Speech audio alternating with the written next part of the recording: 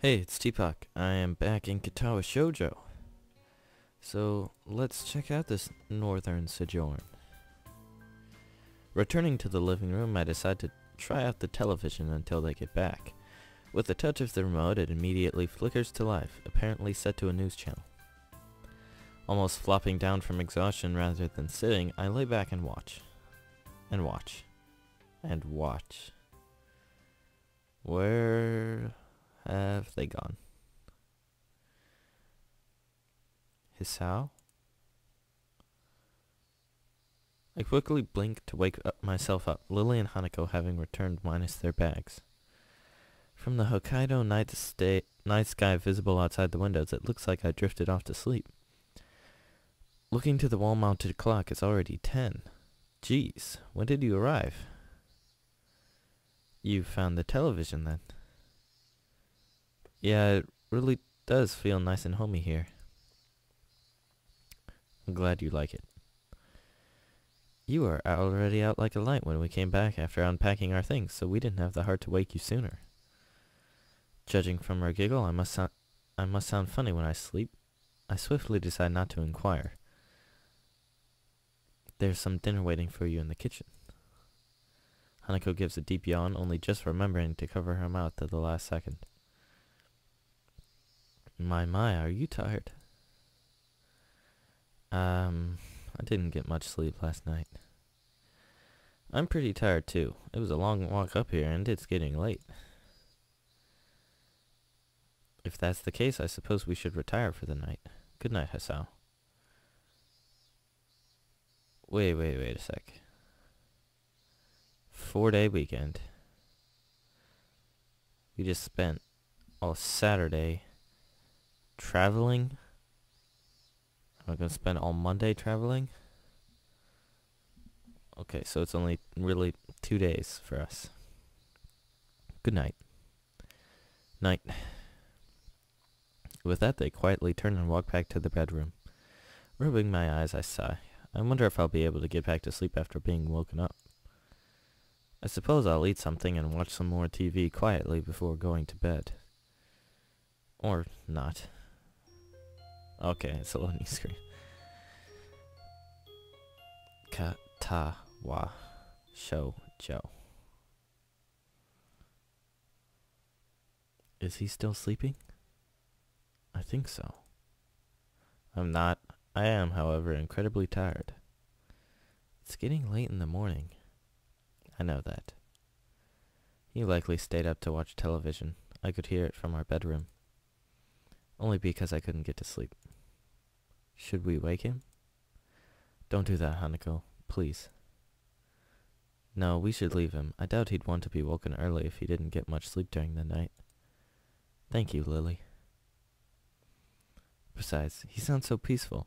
It would be a shame to wake him when he's like this. Keep a straight face, Hisao. It's nice she cares so much, though. Hanako, could you go to the fridge and fish out what's needed to make lunch? Alright, just the vegetables and rice? That should be enough.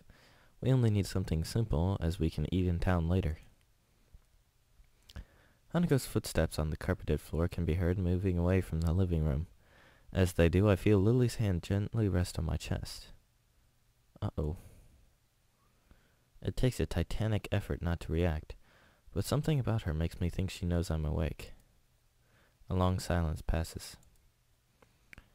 The only thought in my mind is of that gentle, outstretched hand lying upon my chest. After an indiscernible amount of time, Lily withdraws her hand. Good morning, Hisao. Conceding defeat all too easily, I prop myself up and rub my eyes. How'd you know? Your breathing was off. Well, that makes sense. She couldn't have needed that long to work it out. Knowing her hearing, she likely knew before laying her hand on me. If you want to sleep more, you really should go to bed earlier. I heard the television going on long into the night. Sorry about that. My medications have been interfering with my sleep for a while now. Even if I'm tired, I have trouble actually sleeping. I'm sorry for bringing it up, Hisao. I sigh. This is exactly the kind of thing I wish others wouldn't do. Well, let's save.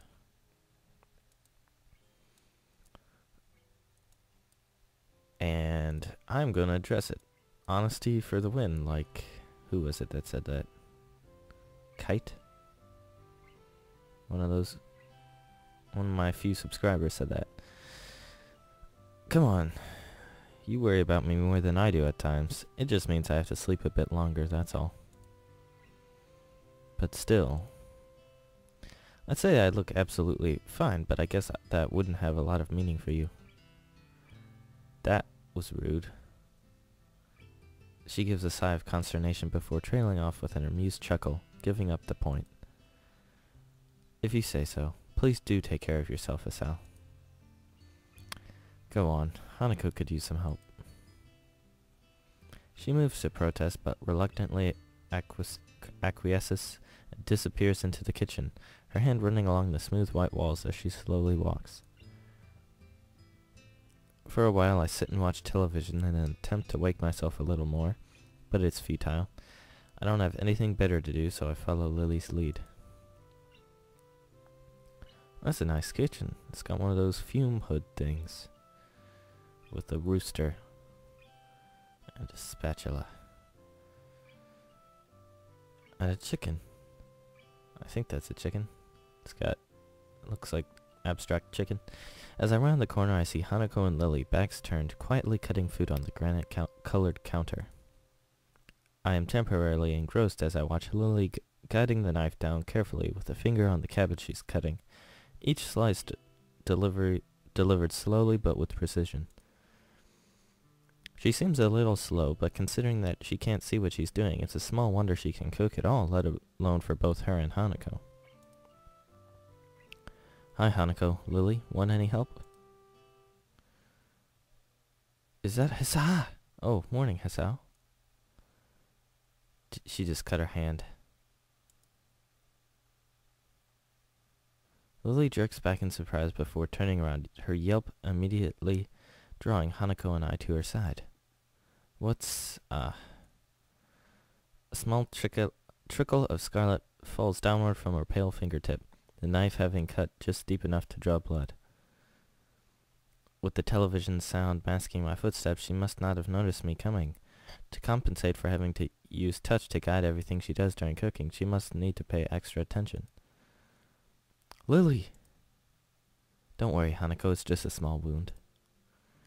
You should still get a band-aid on it, at least until it stops bleeding. First aid stuff would be in the bathroom, right? I think so. Will you be okay here, Hanako? I frown at how little heed she's paying to herself as Hanako gives a quick, almost automatic nod. It's fine, I can keep making lunch. An awkward silence reigns as I set the bottle of antiseptic and box of band-aids on the side of the sink, Lily's finger held out for me to treat. The lid of the bottle comes off with a minimum of resistance, and the small ball of cotton I soak in the liquid stains a pale green. Okay, hold still. This'll probably hurt a bit. She gives a small nod as I take hold of her hand to steady it. With all the tenderness I can muster, I gently bring the dampened wad to the small red line. Ah! What? I've barely touched it. Sorry. I give a sigh, both at her reaction and to settle my own nerves. Her pain tolerance is startlingly low. I would tell you to man up, but I can't really do that. As she gives a small giggle, I take advantage of her momentary distraction and gently press the cotton against her finger a few times. Thankfully, it's enough to do the job. We both settle somewhat as I bring the band-aid over the tip of her finger, covering the wound while making sure it's not stuck to her fingernail. There, finished. You can move now. Taking her hand from mine, she gently clasps it in the other. Thank you. It's no problem. It's the least I can do after causing you to hurt yourself, after all. She lowers her head slightly at the apology, absent-mindedly rubbing her hand in what seems to be embarrassment. I really don't mind. Her answer doesn't seem to make much sense, given what happened is pretty clearly my fault. I can't help grimacing at her, despite the fact that her dainty smile still holds. She must not like being reminded of the limitations her lack of sight imposes on her. Just like me. Or Hisao. It's something I can't possibly fault her for. I've fallen prey to the same kind of feelings before, despite my condition not being nearly as ubiquitous as in my life. Neither of us any the happier. We head back to the various smells of cooking food coming from the kitchen. I lay out the plates of food, steam slowly rising from the well-cooked rice and curry dishes, while Hanako lays out the cutlery. Knife one side, fork on the other. Western. Knife on one side, fork on the... I don't do that. In the US, that's West. How perfectly fitting for someone like Lily. As we take our seats, taking careful heed of the dark red tablecloth hanging below our knees, Lily emerges from the kitchen. In her hands are 3 glasses and a bottle of wine. As I recall our previous run-in with that devilish elixir, I had my face in my palm. Yeah, Hanako passed out on the ground, and then I was too drunk to leave. Alcohol? Seriously? She pauses, and she reaches the table, a playful grin perched on her face. Akira specifically gave permission to take a bottle from her collection. Not only does she give alcohol to minors, she even lets them pilfer her own? The perfect model of a responsible adult Akira is not. More to the point, though, that this is hardly a meal deserving of alcohol. I'm starting to think Lily's the type to become easily hooked on things. That's not really the problem. I don't really have any qualms with it, but didn't you have a bad experience with it last time? Last time it was likely due to drinking too much, so a single glass shouldn't prove a problem. Think of it as a learning experience. I can't recall many learning experiences that made me feel rotten before putting me to sleep, but I'll take your word for it. She dips an uninjured finger to the side to feel the inside to feel the liquid level, tip against the bottom as the liquid rises up. The white of her finger almost seems to glow as the sunlight hits it, the delicate outline blurred and refracted by the glass.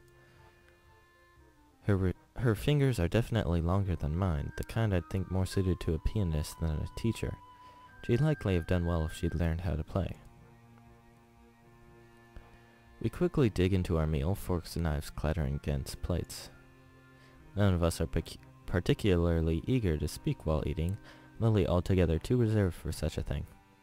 Hanako probably too shy to start conversation, and I too busy savoring the food. Such a pedestrian activity, eating together at a table. It seems so utterly normal, yet it makes me realize how long it's been since I've done something like this. Just the 3 of us sitting around a single table, eating as if we were a malformed family. Maybe this trip as far away from everything as we are was worth it. It takes quite a long time, but eventually we all finish our surprisingly filling meal. The wine, thankfully, has little effect given we've only had a glass or 2 each. I slump back into the seat, rubbing my stomach contentedly. I'm stuffed.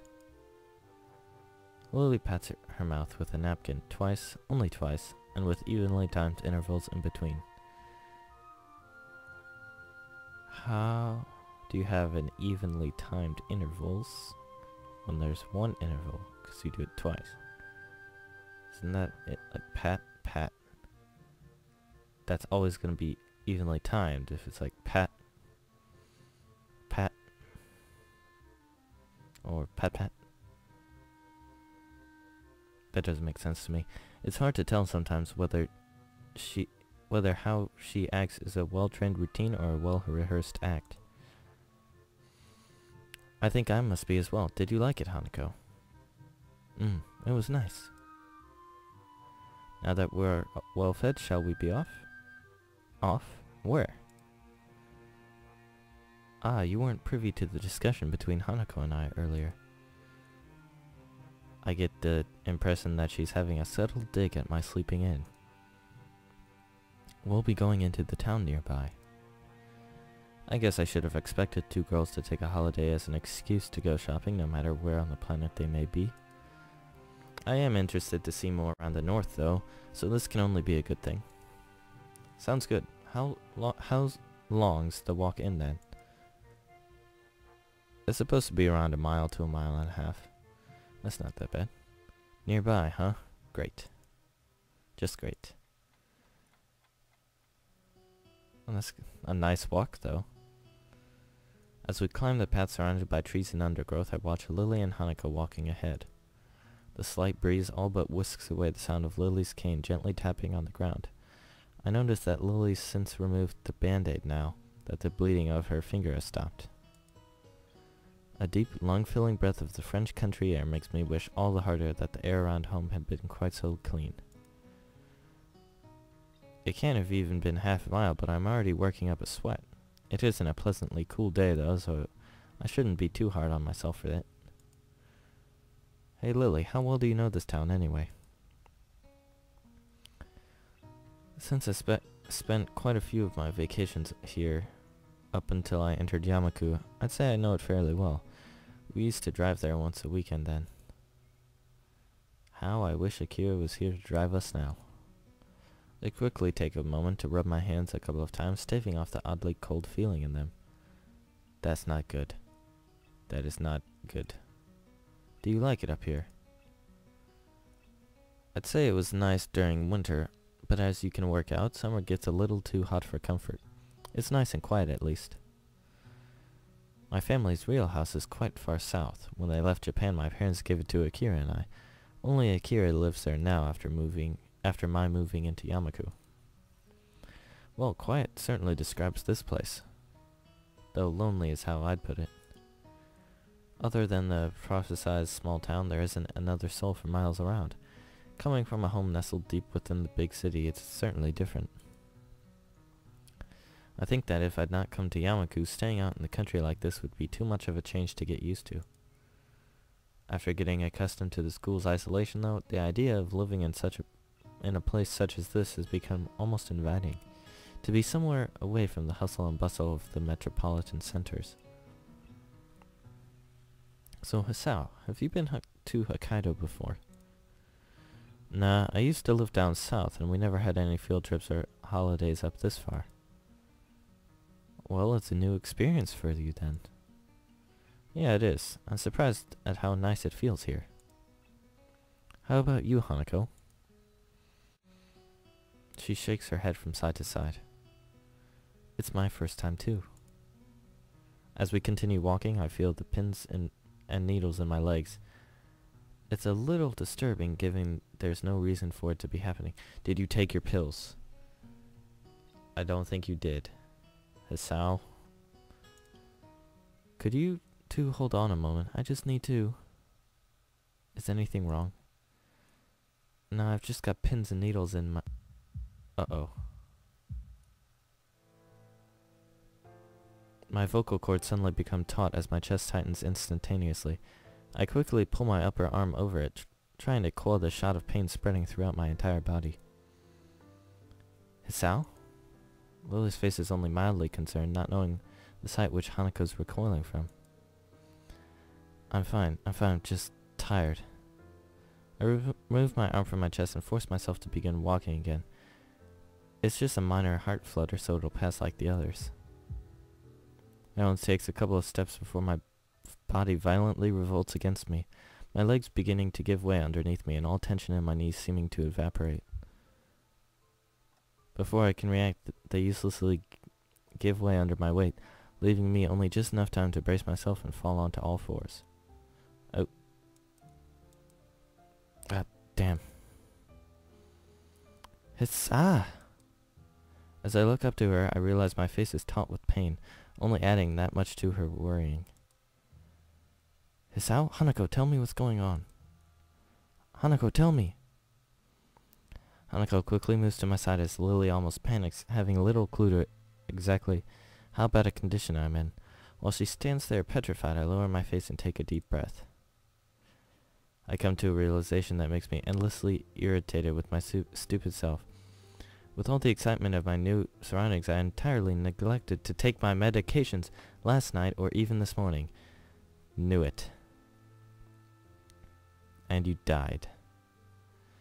Taking another breath, the acute pain in my chest begins to die down as it had arrived. Thank God, thank God, thank God, thank God, thank God. As it does, I become acutely aware of the sweat now pouring off my face and the two scared girls around me. Hisao.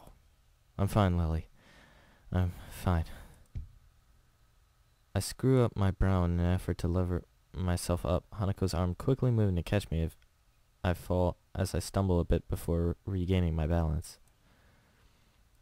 I look to Lily and Hanako, worry written on both their faces. I feel awful, utterly awful. I think we should go back. Realizing the futility of protesting, I look away in frustration. Fine.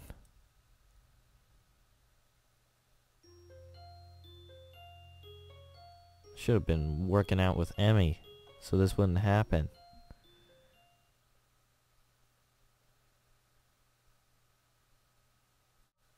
Actually, I should have just taken my meds. Well, I have got to go. So, that mini heart attack there was not a good thing. Not a good thing. So, yeah.